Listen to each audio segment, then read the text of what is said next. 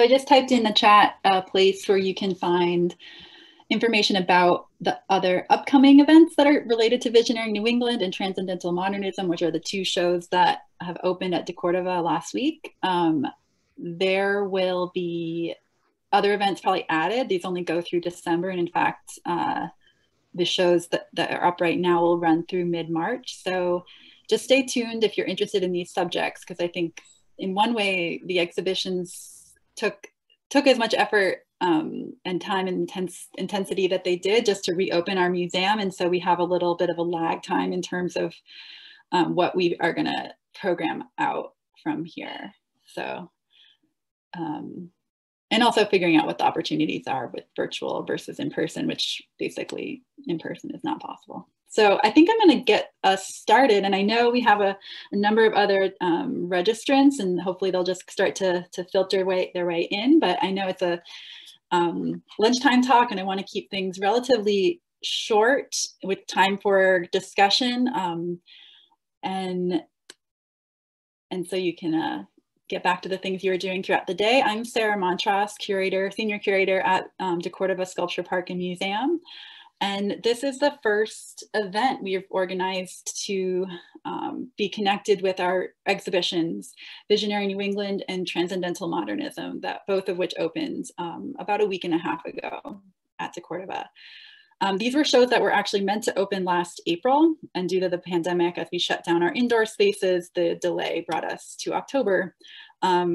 And so it's just an enormous thrill to actually work with art again, to be in the galleries, and now to actually have a chance to talk publicly about the scope of the exhibitions that have been planned for a very long time. As I mentioned, so this talk is going to be rather image and research heavy. I'll talk through some of the ways in which I've been thinking about the scope of this exhibition. I'll speak for about half an hour, and I have a lot of things to share, and I realized in the planning of the PowerPoint I presented that we probably won't get to everything. And so if there's interest, or, I just want to continue, I might create a part 2 to this discussion, because there are so many amazing artists and projects that for those who maybe don't want to come into the physical spaces of the galleries, but would like to learn more about these projects, I'd like to make sure that there's a space for that. So without further ado, I'm going to share my screen and jump right into to this presentation. So like I said, I'll speak for about half an hour, and then there'll be a time for kind of question and answer. And if you want to, as I'm speaking, you can ask questions in the chat function or comments, and I'd love to see those. Elizabeth, who's our incredible curatorial assistant and who navigated this exhibition with me, full partner with me, here we go, will be helping to moderate that portion. So, and I also, I'm gonna say this is an exhibition that to me is something really personal. In fact, I've described it as a love letter to New England. I returned to Massachusetts, to my home state, about 5 years ago. And since that time, and working at deCordova, which has a strong focus and commitment to the artists of our region of New England, I've been kind of like coming to terms with what New England's character, history, dynamism, eccentric qualities, like for me, had meaning, as sort of coming to terms with this relationship to where I'm from. And I came across a number of historic episodes and cultural moments and contemporary artists over the past couple of years that accumulated and culminated in this exhibition that's called Visionary New England. And it's an exhibition that spans past and present. So it features the work of about 12 contemporary artists, but it also features many other earlier creators, thinkers, philosophers, and artworks embedded within the exhibition and in the catalog and in the research. And so this idea of a show being a very localized, so specific to a region, expansive in its scope, and broad in its temporality are things that I found quite interesting and challenging to conceive of through an exhibition process. And so you just see here as a first slide, a pairing of sort of two artworks that obviously bear some visual affinities, but also speak to the connections past and present within this exhibition that are inspired by visionary, mystical, and utopian practices that are crucial to New England's history and character. And so I started this exhibition in the 1840s, looking at, inspired by the growth, the of agrarian communes, such as Brook Farm in Roxbury and Fruitlands in Harvard, connecting it and became interested in further along in time and contiguous to intersections of spiritualism and experimental psychology from the late 19th through the early and mid 20th centuries. These are just two kind of strains of many others, but all of which accumulate into a way in which I've been interested in how New England has fostered alternative ways of nurturing community, personal enlightenment, and social reform. And often these figures, these people, these scholars of the region pursue these aspects of life through an intimate connection with nature. And through that connection, direct and divine connection with nature, they are seeking both a personal enlightenment and something that shapes a better society. So these ideas kind of rumbled around in my head as I was working towards this show. The exhibition over time developed into an exhibition about many places and histories. So what you're seeing here is just an imperfect and partial map of sites and communities connected to visionary New England's history. Some of these are places of where people have gathered that are connected to spiritualist faith or visionary practices. Some of these are the utopian communes that I mentioned. Some of these places no longer practice, but their site is still something you can visit. So if you're interested in taking a kind of visionary New England road trip, I encourage you to come into the museum, look at the map that's on view in the galleries. You can see it here at right, and plot out some amazing places to visit. But in the light blue, this exhibition also points out that these different places, many of them are active. And so this idea that history or historical content is somehow frozen in time and locked away, no longer accessible, is not something I wanted to foreground. I actually wanted to show greater continuity of past and present, and that the things that I'm interested in within the context of this show actually sit within the landscape and reveal themselves either through oral traditions or histories or things that get passed down through generations that stay with us. One of the goals of this show, in which you can see these 3 stars at the center of this map, also indicate an effort on the part of myself and fellow collaborators to actually strengthen the arts and cultural connections of Greater Boston. So I had 2 amazing collaborators at the Fitchburg Art Museum, Lisa Crossman, and at the Fruitlands Museum, Shana Dumont-Gar, who have been with me along the way to organize related exhibitions, that one of which has, the dates of these are not correct, sorry about that. But both of these exhibitions relate to the topics of visionary New England in their own way, and both in past and present histories. The Fruitlands Museum show, if you go to their website, you'll be able to learn and visit. It's open now, whereas the Fitchburg Art Museum show has since closed, but hopefully some of you have seen it, and there's an amazing trove of video programs you can still access if you're interested in that exhibition as well.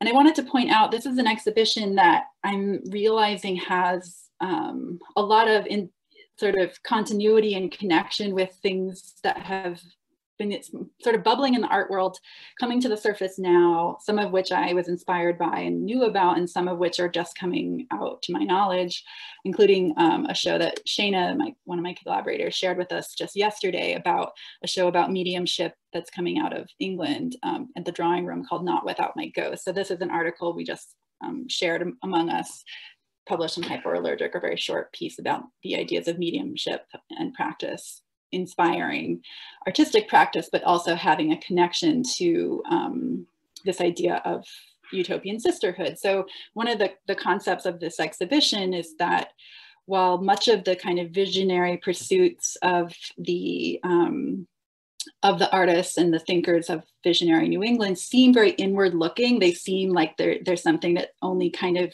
is channeled from within. In fact, usually the practices of mediumship or having a visionary experience does relate outward to the degree that ideas of social reform, empowerment, building networks is also kind of generated at the same time. So it's both inward and outward looking, and those are things that course through the exhibitions that we see here.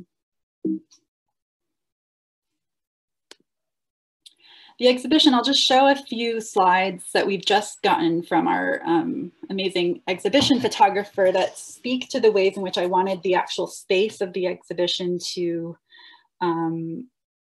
present itself on the building of deCordova's museum. So if you haven't been here before, you know that as you walk up to the main front entrance, there's these huge picture window.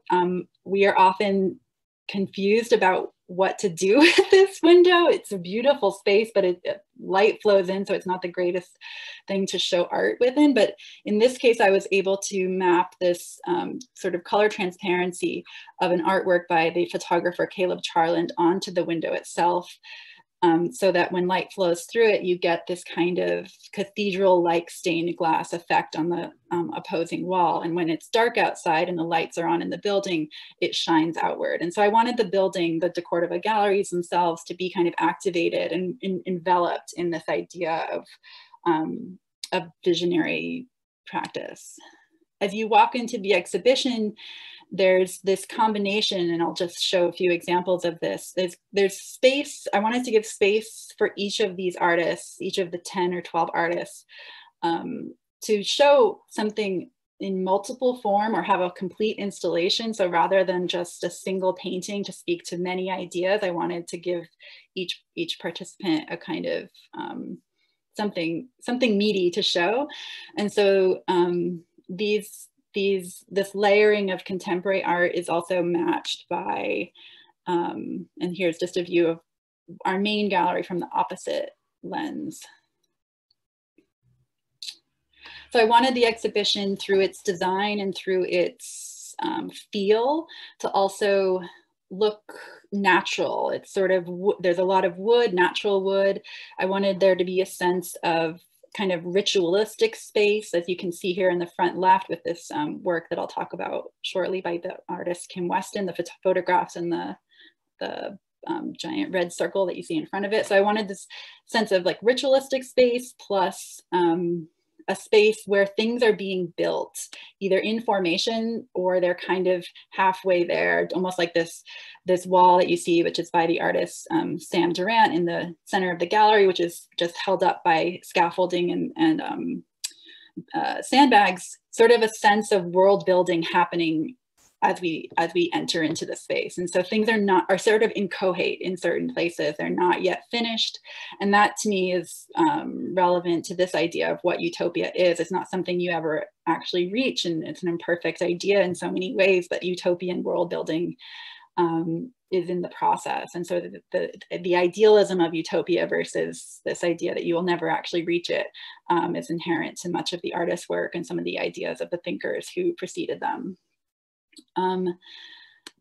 You know, the exhibition includes these clusters of historic art and artifacts, and as a way to bracket them and present these thematics within the exhibition, I kind of made these clusters rather than just spreading things past and present out between them. Could have done things differently, of course, but I was pleased with how this was solved. And the casework and the design and many of the installation decisions were aided by Jacob Dryenforth of Show Shop. So the casework itself is inspired by Shaker architecture and furniture design, but it has a more contemporary aesthetic as well. So we're not seeking through this exhibition historic reenactment. We're not seeking fidelity to a past, but in fact, we're like trying to allude to a past, put your finger on something that evokes another time period, but it is shaped and muted and translated into the present. And so I felt like that was important, not even through the artwork that was shown that might have nods to past periods of time, types of art making, but even within the exhibition design itself, it kind of offers that idea. And then within the exhibition, there are also spaces that kind of envelop you as you walk into them with a kind of different energy state, which I realize sounds kind of woo-woo, but I believe it. When you walk into these two galleries, you only see one image here by the artist, filled with paintings by the artist Paul Laffoley, who founded a center called the Boston Visionary Cell for many years. He passed away in 2015. The power of his paintings, the darkness of the walls, and the kind of intimacy you can have in a smaller gallery space that this presentation offers, they're very hypnotic works and they draw you in. And so I wanted, in a few cases, to step away from the traditional like white cube gallery space and allow people to enter into something more, something else, not even strictly defined as art, in fact.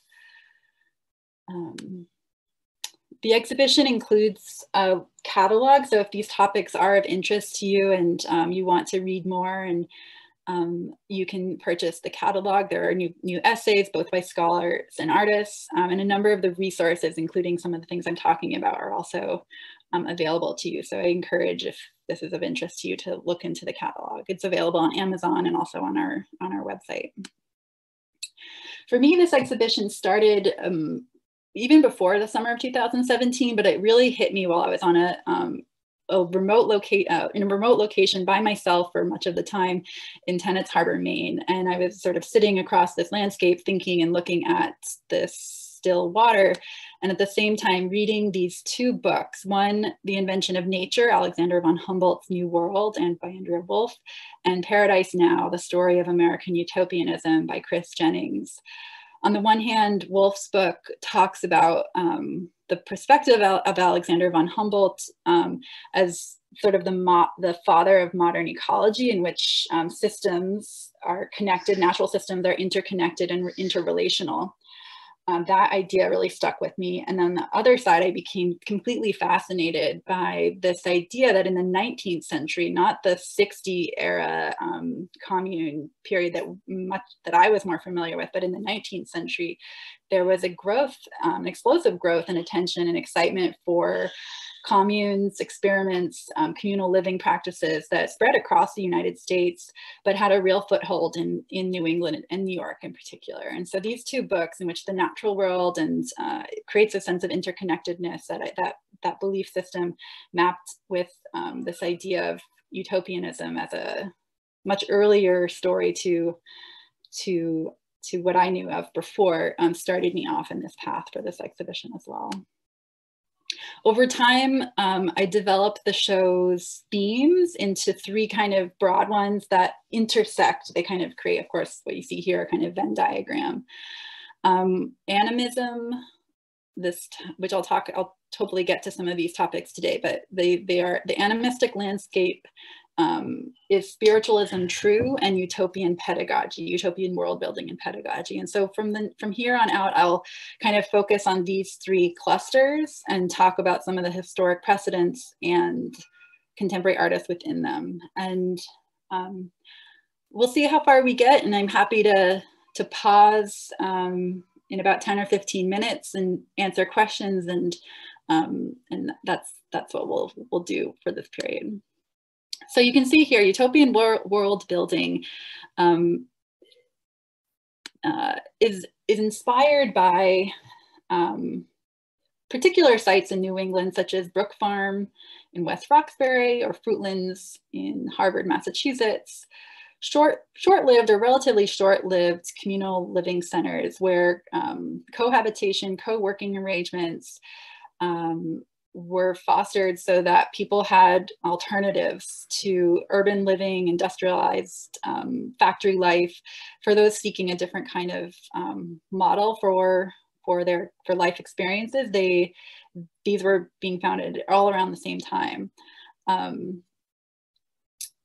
Including, I found another, and many of these are well documented, but one in particular in Northampton or Florence, Massachusetts, called the Northampton Association of Agriculture and Education, was built to be strongly related to abolitionist practices at the same time. So these are places not only where people were trying to support new ways of living, but they were trying to fight against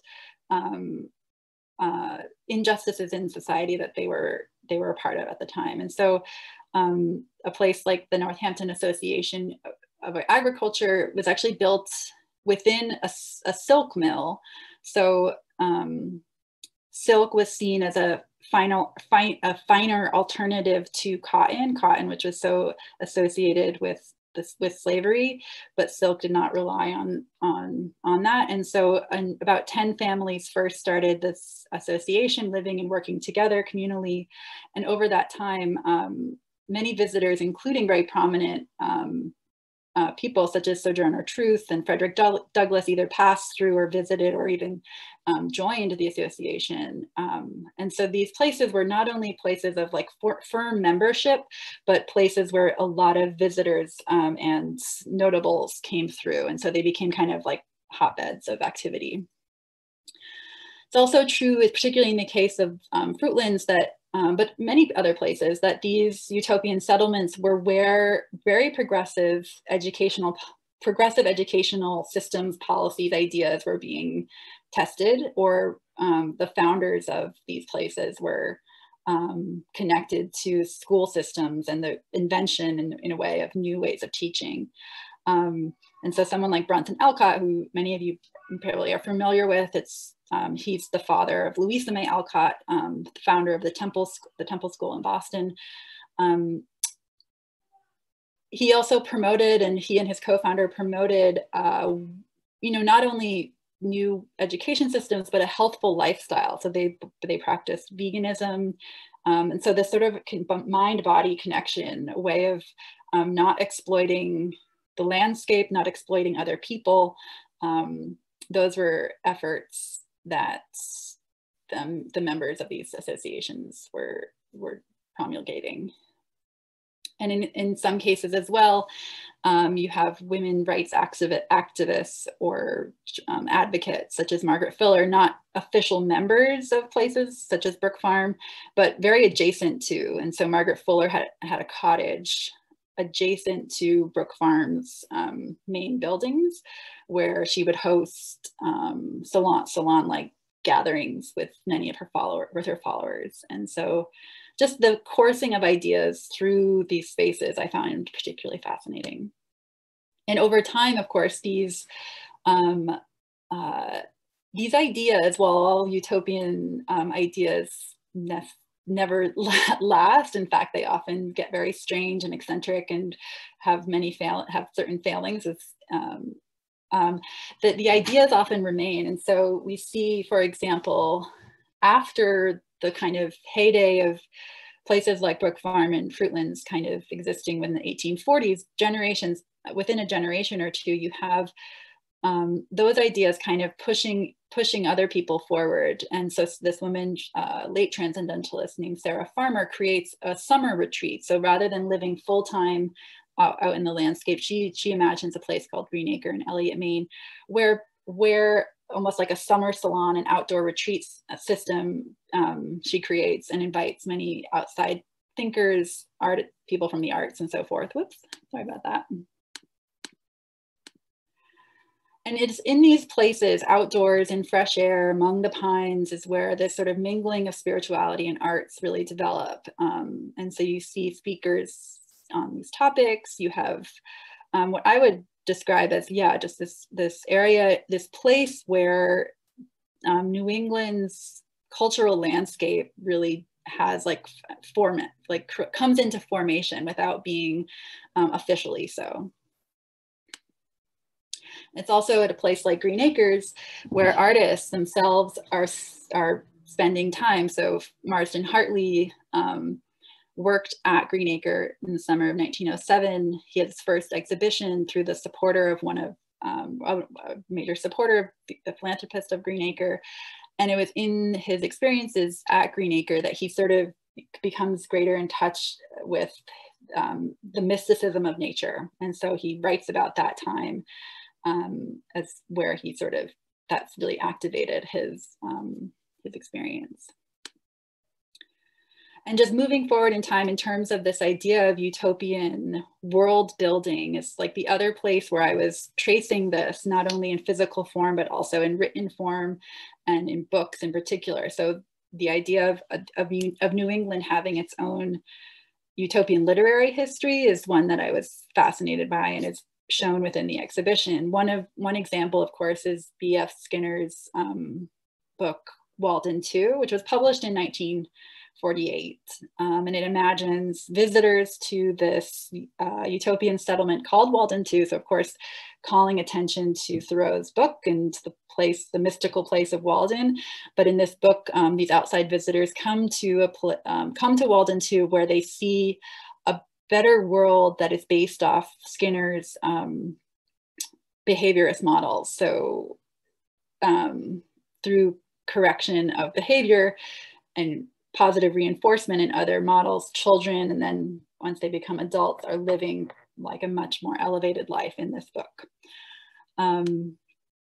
What I found quite interesting in this case is that Skinner's book, which was published in 1948, Skinner goes on to become to be a psychologist as well. This book becomes extremely popular and in fact is influential to actual utopian communities forming. So across this 1960s, dozens of utopian settlements, communes, however you want to call them, actually formed in the United States, including one which you see here called Twin Oaks in Virginia, founded in 1967, which is still in existence today.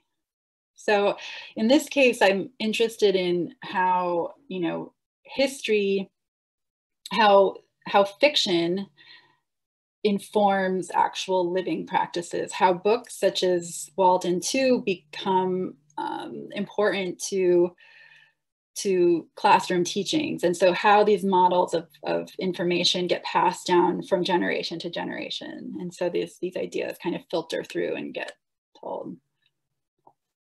Looking at the time, I'll probably only get through a few of the artists part of this section, and maybe I'll get a little bit further into one of the second sections. But Angela Dufresne is an incredible painter. Many of you might know of her work. She was born in Hartford, oops, sorry, not misspelled correctly, but Hartford, Connecticut, has spent a great deal of time in Maine, as well as being more or less based in New York, and also teaches at RISD. So her connections to New England in our conversations are evident, but also inside outside, I'd say.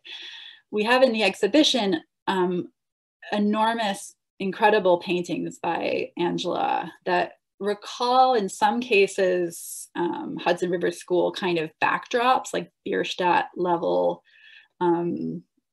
sublime landscapes, in front of which people of various genders, of various generations, and even human-animal combinations, different sort of interspecies people of different scales as well, are enacting either what looks like film sets, like they're kind of about to be directed into some unclear play or movie, or there's a case like in what you see here in the painting called Demonstration, a central figure, this girl or woman standing, and all of those around her, these different creatures and people, are kind of at rapt attention watching her perform in some way. And so this idea that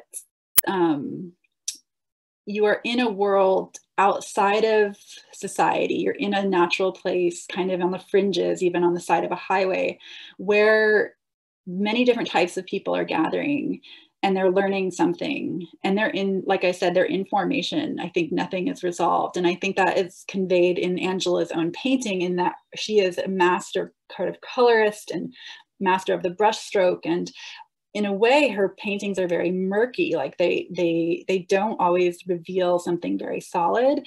And that idea, I find that mutability, that almost like queerness of her painting, which I think she would describe it, is to me very utopian in its idealism, in its an expression. So very brushy, and in some cases, again, this is a kind of convening of children and adults out in nature, beset by this large woman, big chest, big ears, looking outward, with an animal beside her. Yeah, there's just this sense of something that is being imparted, and it's sort of gathered here. Within this section of the exhibition, or in connection to these ideas, I featured also the work of Gayleen Aiken. So Gayleen Aiken is no longer living. She passed away in 2005. She was, I guess you would describe her as a contemporary folk artist. She's self-taught. She lived largely by herself or with her mother. And that created a world unto herself as well. And so while she wasn't aware necessarily likely of the utopian settlements of the 19th century, I believe she is someone who is building a world in her mind and through her art. So the work that we're showing here relate to her. She believed in a family. She created her own family. So she was an only child, and she created her own family that she called the Rambili cousins. So on the walls, you can see here a number of them. There were others. They each had a name, and these are not puppets. These are people to her. They're people that she lived with. She performed with them constantly. And on the walls, she would create these panels that would sort of memorialize, almost like journalistically, the episodes she had with her happy, funny cousins over and over and over again. So these panels repeat themselves to a degree. The same kinds of things happen. They're playing music. They're having fun out in the Vermont landscape. They're running around the big family home. They're singing under moonlight. They're singing around the Nickelodeon music box. And this convening of Gayleen, who you can see here, she often pictures herself and uses the first person to describe these memories, even though she did not experience them as a child, they were true to her. And so I just felt like this kind of artist, who normally would not be a likely candidate to be shown within a show of contemporary art or historic art, I wanted to bring a voice like hers side by side with someone like Angela's, and that idea of childhood and that idea of education and sharing something together is expressed through both artists. Sam Durant's work, who an artist some of you might be familiar with. So in 2016, Sam was commissioned by the Trustees of Reservations to create a work on the property of the Old Manse, which is where a number of transcendentalist writers lived or visited, or, it's a hotbed. It's kind of like Mecca of transcendentalist thought. On that property, he constructed this tent-like pavilion that was modeled after homesteads that would have been built by African Americans who lived in and around the Concord area at the time, and about whom much less is known or talked about. And during the summer of 2016, he hosted a series of lyceums that celebrated, honored, brought to attention, particularly African American histories, intellectual histories, poetry, and other forms of spirituality, other things like that. And so the attempt of this project was to really abut these what are typically told as separate histories and bring them into dialogue between transcendentalism and the literary and intellectual and spiritual histories of African Americans of this same place. At this end of this show, he brought back the floor of what you see here, of the pavilion, and it became the form of what you see here, a standing house. And we have in the exhibition one panel. It's so huge we couldn't bring everything into the gallery, but just one of these portions was shown. And again, that idea of world building, that like there's a house being built in the galleries, is one that I wanted to show just as like a nod to the creative act, in fact, being something that is enacted in this way. There are also works by Sam in this exhibition, sculptures that replicate or emulate furniture, both used by prominent and well-known African-American writers, such as Phyllis Wheatley, who's among the first published African formerly enslaved poets and writers of the 1800s, that is set within that supports essentially a replica of Emerson's writing chair that is shown within the Old Manse. So these ideas, they lock together in Sam's work. And then lastly, within this exhibition, within this portion of the exhibition, is a major project that you can see here, the result of which is this desk on display by an artist, researcher, scholar, public humanities person, Diana Limbach-Limpel, who, through the scope of her project, wanted to ask a very broad question, which is, where is a woman's imagination? And she pursued that broad question through research into prominent or, interesting, compelling women, particularly of the 19th century, such as Margaret Fuller or Elizabeth Conner Peabody, who were conveners themselves, who were containers, who brought other women together in conversation, who shared knowledge in less official capacities, but for whom their own intellectual lives and knowledge sharing actually stimulated many generations to follow. And so her project sort of imagined, and I'll show you here, and you can go to her website and actually read more longer passages about the scope of this project and its efforts, or here. The project imagines a place, in fact, a temple, and within this temple, the lost Dorian temple of Latona, there would be this reading room.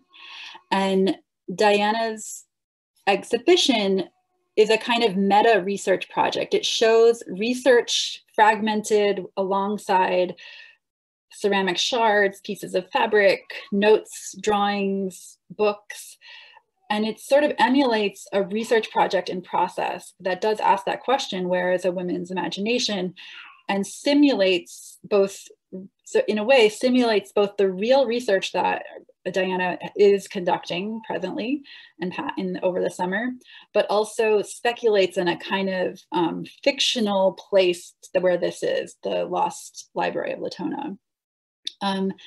When we were planning this exhibition, Diana was actually going to be in the gallery. So she was planning to sit at this blue desk. She would be having regular hours within the show. And due to COVID, of course, we had to make a change. So instead, Diana has an identical chair at her home where she's working on a regular basis, and this sort of presence absence.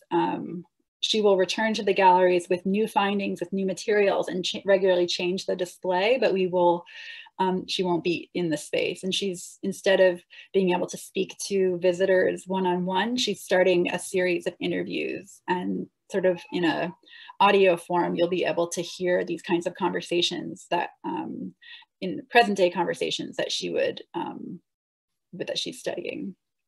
So I think that with that, I'm going to, and then, yeah, I'm going to stop sharing my screen because there's so much to say, but it's also the case that I want to pause for conversation. And I wanted to see if there are any questions to ask right now, if people want to ask questions. If not, I can talk a little bit more, or people can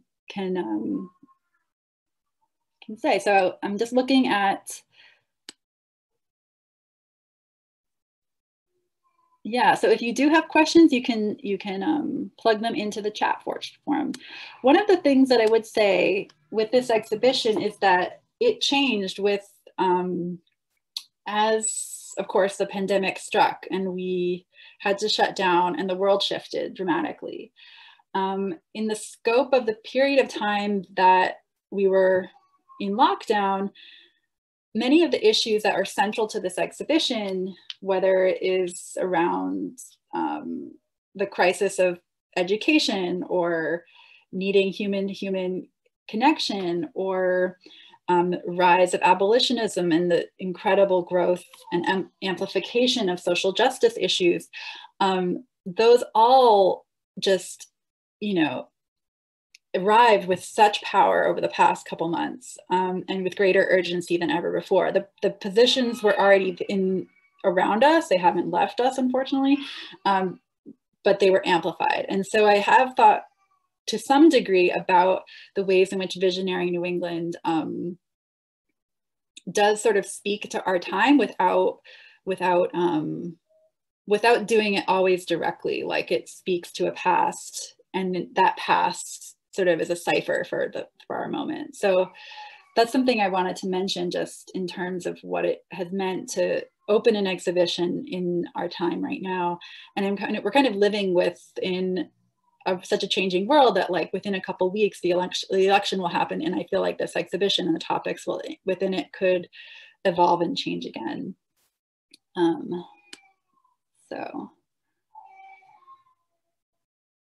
So Denise Diskerl's just interested to hear more about animism. So I'm happy to spend a few final minutes just moving into that section, unless there are any other questions, which is totally fine. And like I said, I think because this exhibition, the scope of it is as broad as it is, and to me as rich as it is, I'm thinking I will have a second event for this. The topic of animism is something that has interested me for some time, and it's one of the components of this exhibition that was sort of in a way inspired because I work at deCordova Sculpture Park and Museum. We are embedded in the landscape. Landscape comes to the forefront all the time in our conversations with artists. The museum is sitting on rock bed, a big geological kind of hillside that like asserts its own qualities. And so this idea that the landscape talks back to us, that the landscape has a presence and an agency, and in fact humans are not dominant on it, but in fact just interconnected and part of it, is something that comes out of a lot of these conversations we've had. Within one of the more intimate galleries in this exhibition, I have this display of historic materials and this incredible painting by Marsden Hartley, and then they're flanked by beautiful works by the painter Josephine Halverson on the right, and then on the left, a group of large-scale photographs by a Maine-based photographer, Caleb Charland. So one of the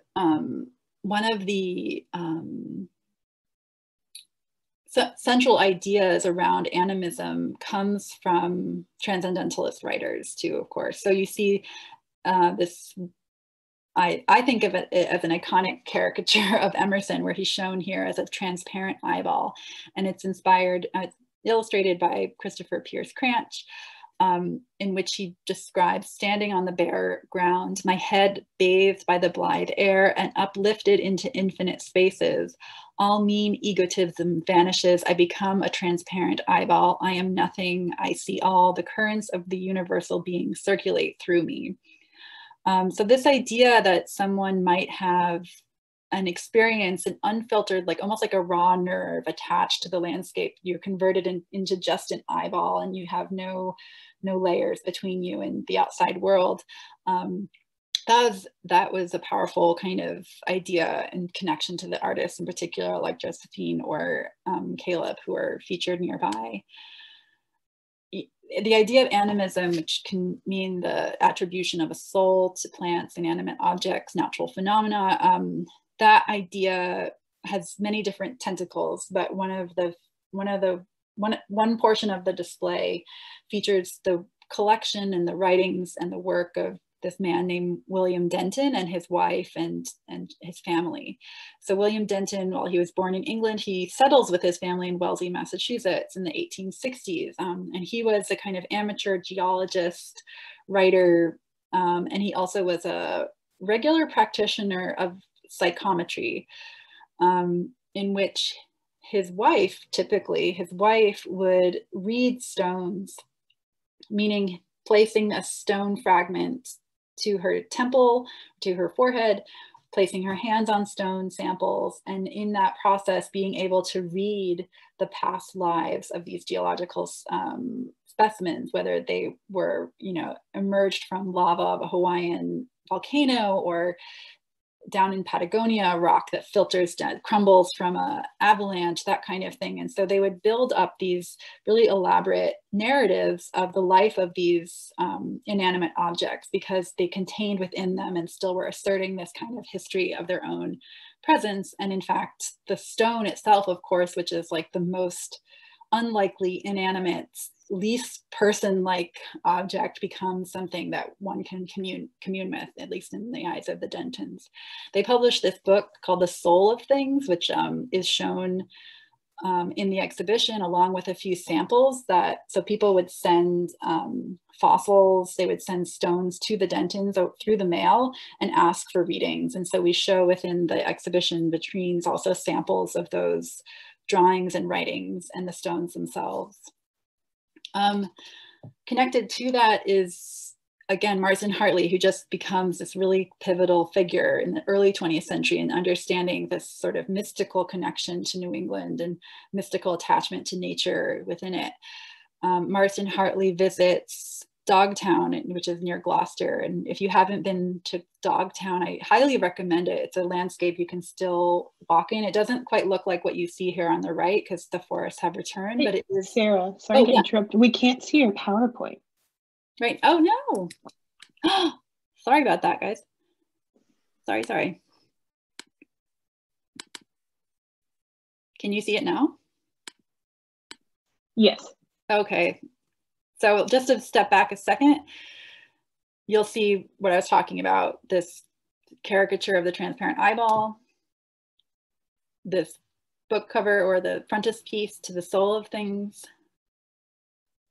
And then here we are with a slide that compares a view of Dogtown and one of Marston Hartley's incredible paintings of this very bouldered landscape. So within the landscape, speaking of an animistic presence, there are boulders that some of which are as large as houses. And this was a place, Dogtown, a place that was had been earlier the home of many kind of outliers, those who were kind of cast out from society, who lived on the fringes, who tried to make something of this very inhospitable terrain.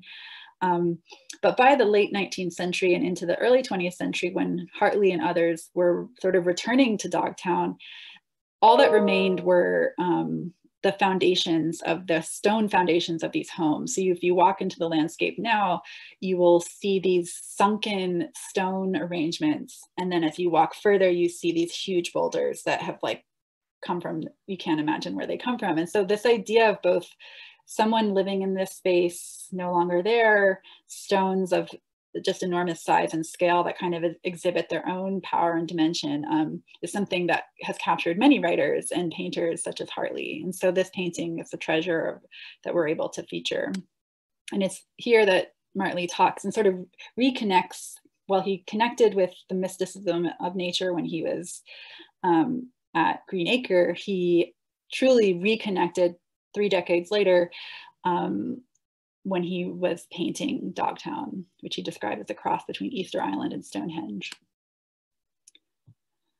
And quickly, just to follow up and mention the work of the two artists, Caleb Charland, an incredible Maine-based photographer, that idea of this intimate connection with nature. So Caleb, to create this photograph, lay on the ground in Maine at night and put his large format camera on his chest and kept the shutter open for 2 hours or more than 2 hours.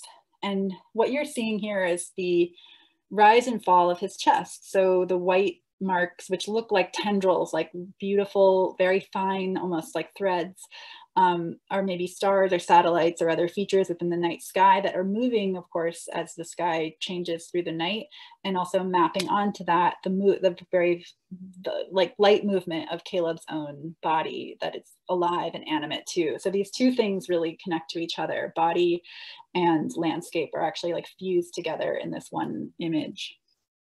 Or here too, Caleb has been more recently practicing new forms of color separation photography that capture what turn into like radiant sunsets, rainbowed sunrises that span these incredible views, sublime views of Maine's landscape. So this is almost looks like a comet. You can't quite tell what it is. It's almost too beautiful, but through his color separation practice, that's the kind of activation of something that is in the landscape, but heightened through his artistry.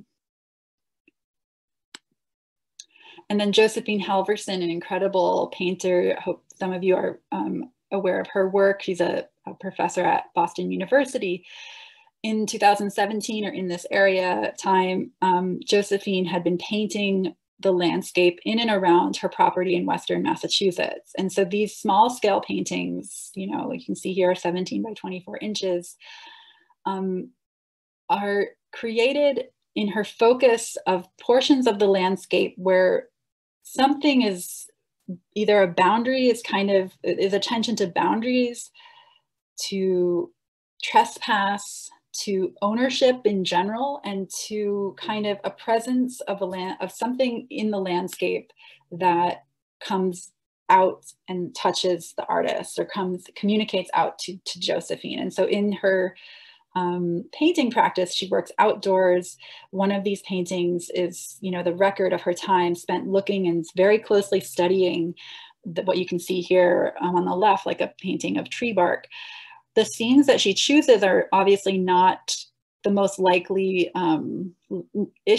landscape features. So these are rather chosen because they kind of call to Josephine, but they aren't necessarily picturesque. And yet through her direct, careful study and sort of meditation, almost prayer-like experience, studying the work and then putting paintbrush to canvas, something is almost passed through the paint onto the canvas. And so it's also almost like a mediumship, but I hesitate to use exactly that word. But it is something that she talks about in a very particular way, that emanates from the grounds around her. And aware as she is of her own ownership of this property out in Western Massachusetts, she's also interested in those boundary owners, her neighbors, those they're around her from previous years, whose land lines and property lines still kind of hold some kind of power. And so those are concerns of hers that also relate to this idea of animism. So I think I will stop there. Realize I jumped around. And again, I'm happy to speak more at another time. I'm happy to answer any questions if you have them, if anyone is interested to stay on, but I wanted to finish up. So yeah, you're welcome to chat and stay on. I'll be here, and thank you all.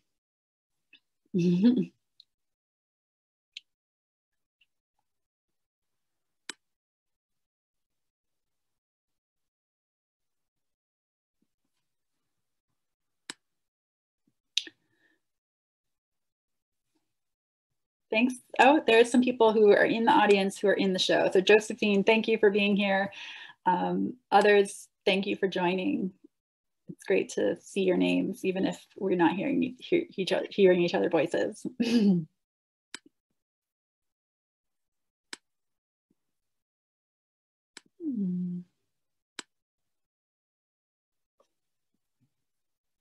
So if you're curious about seeing the exhibition, the deCordova now has time tickets, like many other museums do. So if you come to our website, we have a new website now that we're integrated with the trustees, and you will, we require that you sign up for a time ticket entry. But it's very easy once you get it going. And I think that the show is open through mid-March. So there's a lot of time to come into the show, come back, come at different times of year. Because I hope that by your experience within it, you can step outside to the grounds and sort of start to channel your own ideas around New England's character.